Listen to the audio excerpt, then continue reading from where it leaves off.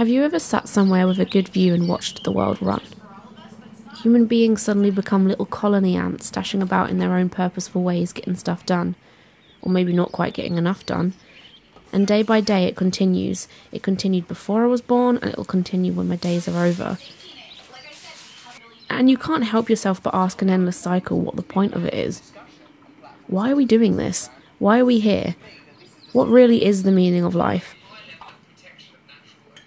Well, the meaning of life is just to find your life meaning. That's what everyone's here doing after all, isn't it? There's not a greater feeling than one that feels like you're putting something good out into the world.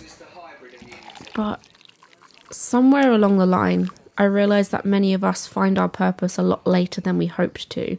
And some of us don't even find it at all. Does that mean that those people lived for absolutely no reason at all? Or that they weren't even alive at all? Of course not. Finding your thing does give you a drive to continue, a want to get out of bed in the morning, but I no longer believe that life and purpose speak in the same language. Hello everyone, welcome back to the channel. Today we're going to be doing I feel like one of those like puppet show things where it's like, what are we going to do today, Sheila? It's a lovely day out there, so I think to bring in the spring, Sheila, we're going to go for a lovely little walk to a local park. Sort of local, I don't know, would you call that local? Yeah. Yes. I don't really know much about it. Apparently it's got tons of history, so sure, I'm up for that. And it's called Jesmond Dean, and that's all I can tell you until we go, so let's go. That's all I can tell you until we go, so let's go. I've never been, so I don't know. Oh, why is everything rhyming? Road trip!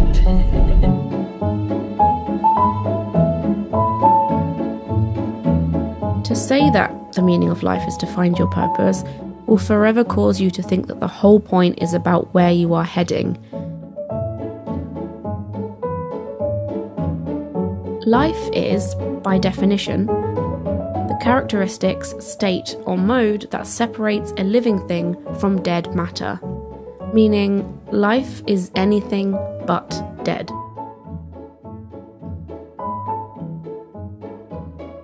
Imagine a small chick hatching from the shell of an egg. His energy to do that resembles life, and therefore makes us aware of his existence.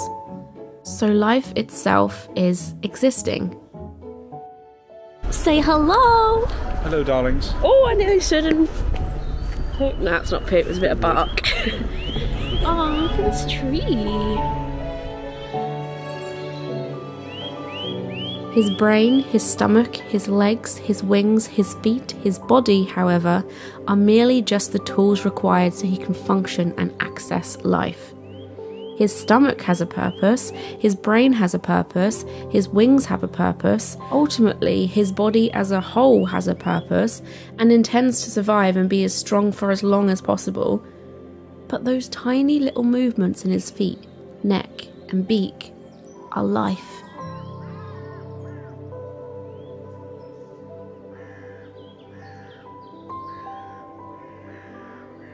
And we all exist somewhere within that small space of life energy, separate from our bodily needs and purpose to survive. So the other two have just gone to the toilet, but it looks lovely here already. Very sunny today, we got quite lucky. Oh. I didn't mean to open the door. Whoa! I didn't mean to open the door, but seeing as though I did, I'll stand out here for a bit, but it looks lovely here already. Hello! We're at Jesmond Dean. We're at Jesmond Dean. Went for a toilet stop because of the bladder of a 70-year-old. She's not lying either. No. I was tempted, you know, to like take some toilet roll. Just in case I need to go wild later. Did you? No. I think Adam might probably want ice cream while we're here, but we can ask him. Ooh. You never know. I wouldn't mind. I might go have a look. Should Should we have a little look at the cafe? There's a cafe here, I think. Apparently the petting corner is closed because of flu. Avian influenza prevention zone for chicken and turkey keepers. So apparently the chickens have flu or something. Avian flu. Is that only a chicken thing? Bird COVID. No, people Bird COVID. Oh god, okay, yeah, I don't want to go near their chickens. I remember when foot and mouth was a thing. Oh yeah. And that was from like cows and stuff, was it? Yeah. Putting your foot in your mouth. Hoof and mouth. Hoof and mouth syndrome.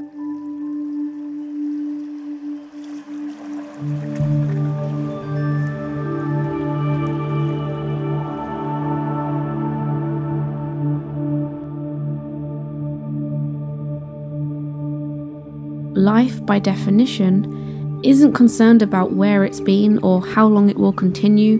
By definition, all life has is now. If energy equals life, it only exists in the present moment of it happening. This means that to truly exist fully in the space of life that we have, every fibre of our being must experience living is anything but dead. If you zoom out and fast forward far enough, we add all this other meaningless junk on top, which we've ironically attached heaps of meaning to over time, such as hierarchy, money, technology, power, war, separation, to weaken the power that keeps our energy and vibrations running. Just like the energy of a flame drops with interference, that spirit behind our eyes die and that pep in our step ceases. So, to find your life's meaning does have the ability here to step in behind you and manipulate the speed your energy moves within you, but life began a long time before we stopped to wonder what our life goals are or where we're going next.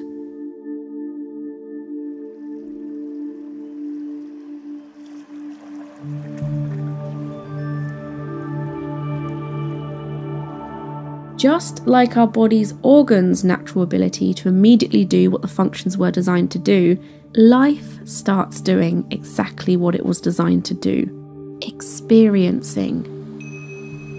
Babies and children are literally at the closest point in their lives to when life's meaning kicked in. After all, life has only just started happening for them. Our connection to life's purpose is hard to reclaim once made-up pressures and distractions come in between our child mind and life. Time, for example. Time doesn't exist in a baby's world, but do you know what does? How beautiful the colours look in their favourite book. How exciting and welcoming their own reflection is before they are taught to be otherwise. Or how curious they become when faced with lots of interesting textures, or how soothed they feel when drawing erratic scribbles on paper that come straight from the heart. None of those things have purpose, rhyme, or reason. They're not goal-orientated actions, they're just experiences which make that little person's life a little more meaningful.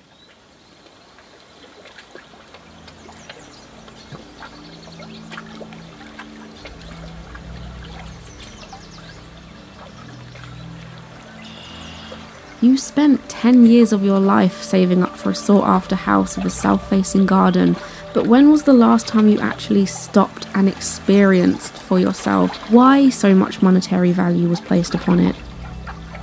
We want things and do things because we've realised that they have value for some reason: reputational, monetary, validation, security.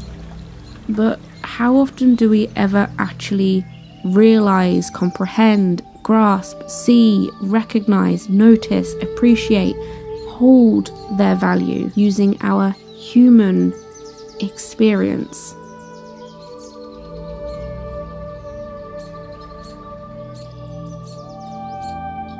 You can sit 450 hours at your computer desk job to visit Turkey for a week with the family, but spend the entirety of it outside of the experience because you're either inside of your head or inside of a screen. The meaning of life isn't to give life a meaning, because that's a process, and by definition, life is happening right now. If the meaning of life is to give life a meaning, then life is forever running the rat race. That's not life. Life is the most natural thing we have in existence. The rat race was entirely made up. It isn't natural. And life isn't a goal because it's already happening. Otherwise, by definition, you'd be born dead until you achieve your first important milestone.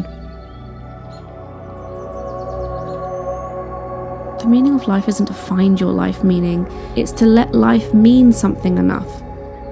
So step into that space of life meaningfully enough that you soak up every little inch of what life is. You know, that thing babies do so organically, and ironically, as adults, we give it a name of mindful thinking because it's now a conscious act for us until it becomes second nature.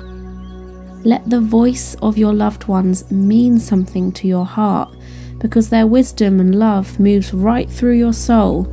Let the chuckle from a best friend's mild misfortune mean something to your spirit because it became a total belly howl that you'll never forget. Let the warm, glowing sun mean something to your skin because it makes everything it touches look beautiful. Let the wind of a blustery day mean something to your mind because that tickle on the back of your neck reminds you to thank your lucky stars you walk this planet every day. Let the way Earth smells after a rainy Wednesday afternoon mean something to your body because it told you how life itself is freaking magic.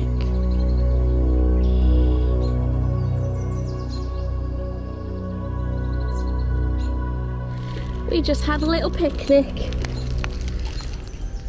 Adam's getting his sweeties out as per usual. Sour Patch Kids, there's a dog. No, no, no. Come on. It smells food. He was like right there. We've been attracting dogs since we've sat on this bench and had our picnic.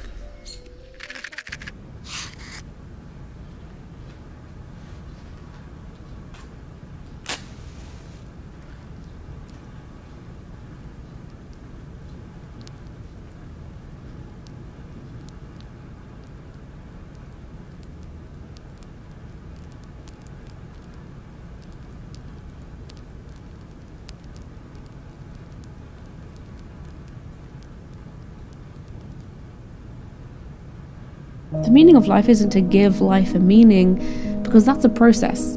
By definition, life is happening right now.